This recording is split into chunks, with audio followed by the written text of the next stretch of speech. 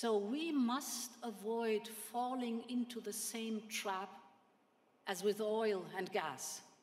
We should not replace old dependencies with new ones. We are therefore working to ensure the resilience of our supply chains.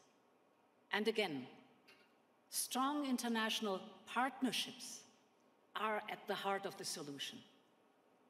So the Commission has already secured strategic raw material partnerships with countries, for example, like Canada, and additional reliable partnerships will follow.